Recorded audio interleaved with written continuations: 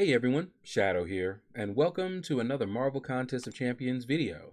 So in this video, we're going to be going through Act 6.4.3, and you can see the team that I've gone in here with.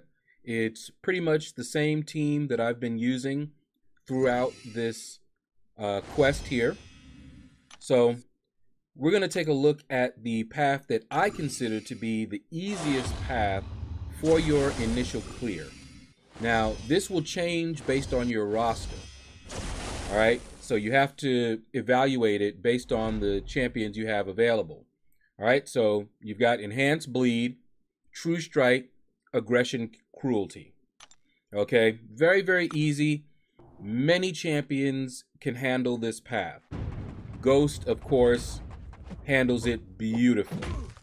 So what you're dealing with, don't want to rely on evade, auto evade, but the aggression cruelty means that you want to be somewhat aggressive, because if you're too passive, then they're going to build up these cruelty stacks, and if you get hit, it's going to hurt a lot and can possibly take you out.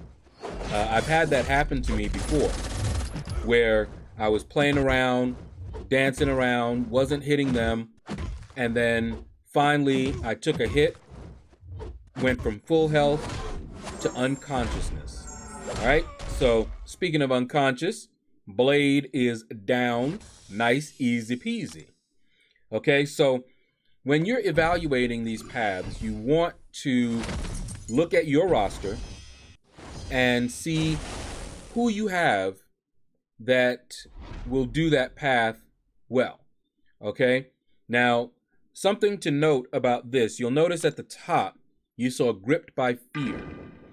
Each of these champions that you're facing has some unique node to them. So evaluate the path, look at who you're fighting, like Void here, okay? And then you're gonna want to decide what champion is a great counter for each of these. Okay, sorry if you heard that Windows ding notification from my email. I just closed it out. All right, so I'm running Suicide, so when I saw Void, I was like, oh man, but since I'm going to be using Ghost, I said, all right, we should be good. All right, and the Grip by Fear, I forget exactly what it does. You can rewind, but it wasn't anything that caused me any kind of concern. And as you saw, Void went down to Ghost pretty easily. All right, next up, we've got Venom Pool. All right, now he's an easy champion to fight, but then you have Bloodletting for him. Nothing to deal with. Now, you may decide to bring in a Bleed Immune champion if you like, but any champion can actually take care of that node. He's quite easy. Now, I've had a problem, I don't know if you guys have, where when he fires off a special 2, I lag slightly. That happens with everyone that has that particular animation. So that's Venom, not Venom, that's Venom Pool, that's Deadpool as well. That second animation, special animation always lags me just a little bit, and it makes me nervous. Okay, so here I'm trying to bait it out. You see how it's starting to lag? And right there, it lagged just enough that it can throw me off. It didn't do it that time, so it's all good. Now, you see that I went in here with Hood rather than Ghost. No other reason other than I wanted to add a little variety. Hood I took to rank 5 not too long ago, and people were wondering, why did I take Hood to rank 5? Because I bring him with Ghost. This is my normal questing team. Ghost, the Hood, and Wasp. Those 3 are always on my questing team, and then I fill the other 2 depending on who I have available, whether war is going on, if I have some of my champs locked in war on attack or defense or both, then I'll just choose 2 others. I'll try to choose someone that can handle some of the fights that I may see. So because I always bring the hood, of course, I'm thinking he would be good to take to rank 5. Not only that, but there have been situations where I wished that I had him at rank 5. I had him at rank 4 for the longest time, and he did some work in a couple of different situations. And if he had been rank 5, the fight would have gone smoother and quicker. All right? So now we're fighting Black Widow. Now, Black Widow is tricky. Because of that ability accuracy reduction, I have to dash back and be careful and watch. And we got lucky there because she can shut down Ghost's phase so that when I go to do my special 2, that is when I'm going to phase and fire my special almost simultaneously. And if she shuts down my phase, then I'm going to be hitting into her block. And that has happened several times to me in the past. It didn't happen here, and we were able to get her down. But all through the fight, I'm waiting and watching every time I phase, except for that special 2, because it happens too quickly. In that special 2, I will just have to hope. But other than that, I'll phase back and wait and be ready to block. All right, so you see here, we've got Enhanced Special 1, Fury. We got some fun. All right, now King Groot is annoying simply because he takes a lot of killing. He has a large health pool. He gets a regen. When he has those Furies up, he will use one of them to shrug off a debuff. So you don't want to parry him while he has the Furies up and attack immediately. What you want to do is parry and eat up those Furies. So you just have to be careful. Or you can just wait until they fall off naturally. All right, so I'm going in with Ghost. Nothing too special. See how he did that. Now he's in his regen phase. Now you can parry him, no problem. But with Ghost, she doesn't have a parry-heavy style in the first place. Okay? Now, something that I'm trying to do with Ghost, if I am not careful and I end up parrying by mistake, I try to do a heavy because I have a chance to build up some Furies that way. Otherwise, it's going to be phase and attack, like you see me doing. Sometimes I'll let him miss a few times, build up my power. That way, every time an opponent misses, she gets some power. I have her now maxed out. I don't think she was maxed out for this quest, but she's now max sig, so she gets quite a bit of power from misses. All right, so finally we've got Big King Groot down. Next up, we've got Elektra, and she is similar to Black Widow, and she will shut down your abilities. All right, so here we go. Got no loose ends. Okay, so nothing too terrible here. This is why I consider this path to be pretty straightforward and easy. So I decided to heal up just a little bit to give myself a little bit of a buffer. No other reason. I did not farm potions or anything like that. And it's been a while since I was maxed out on health potions. But it's all good. Ghost actually doesn't really need, if you play her well, you don't really need any help. You know, you can revive. That little 20% revive is good enough. If you saw my previous, one of my previous videos where I fought Iceman, you'll notice that I did it on 1 revive. I didn't heal up or anything and was able to take down the boss. So when you play well with Ghost, then that is the case. You don't even take block damage. All right, so I'm doing the same thing here as I had to do with Black Widow, but we were able to get her down without too much difficulty. Just a little nervous when you have someone that can shut down your abilities. Same thing with Magneto. Black Widow, Elektra, Magneto, and of course you have those that like to armor break you. Some will armor break you even if they haven't hit you. All right, so you have enhanced bleed. If you're not getting hit, it doesn't matter.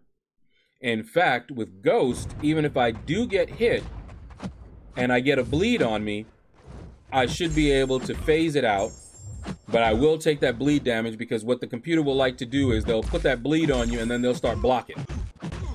They'll turtle up. Oh, that thing irritates me. You just don't know how much that irritates me. But they'll do that and you're taking all that bleed damage and you can't phase while you have your precision buff up. You have to hit them. So if they are blocking, you can't do that. The only thing you're going to be able to do is a heavy, and of course, they're waiting for that. And you do a heavy, and they're going to attack you right in the middle of the heavy and take you out. Okay, so that's a little annoying, so you have to be careful. The best way, of course, is just to not get hit. All right, so with Ghost, you'll see me alternating between doing 1-hit combos, 2-hit combos. Sometimes I even do a 3-hit combo. And there's actually a reason for that. Sometimes it helps mix the AI up a little bit so they don't get used to one particular style. Other times, it helps them be a little bit more aggressive. Sometimes you do like a 1-hit combo, they'll start being very passive. But if you do a 1-2 hit, then you should be all right, and they'll usually attack you after that. All right, so you've got Enhanced Fury, you've got that combo party, all right? But again, none of that makes any difference if you are playing carefully, not getting hit, and Ghost handles that node also quite well. All right, so you see here, I'm doing the little 1-hit combos. The other reason to do that with Ghost is in the beginning, because I'm running suicides. I have Double Edge and Liquid Courage. When I start my fights, I start phased because she is awakened. And what that means is that, just look at that. That was ugly. Mistimed all the way. He was too far away. I was just like, wow. I don't believe that happened. But it is what it is. I'm not the best Ghost player, and I make mistakes. But the other reason that I do it in the beginning is she's going to have 2 Furies up. Watch here. All right, see those 2 Furies? So I want to do 1-hit combos because I'm going to get the most damage that way. 1 hit, 1 hit, 1 hit, and then once they're gone, then I can keep alternating and do whatever I want to do. All right, so anytime I die like that, even though that was my own fault, messed up the timing or whatever, I'm usually very irritated and I need to take a break. But when I'm recording, I'm like, okay, I just want to get this thing done as quickly as possible, just get it over with. I have a ton of revives in my overflow. Now's the time to use them. Now, I didn't expect to die on OG Thor, but this guy here, this one is the one that I was worried about. See that no retreat, all right, and the extend, and it's a nihilist. So I am very worried about this particular fight. So with Ghost, it's a little easy because you can do what I'm doing right here. You don't have to change up your style, okay?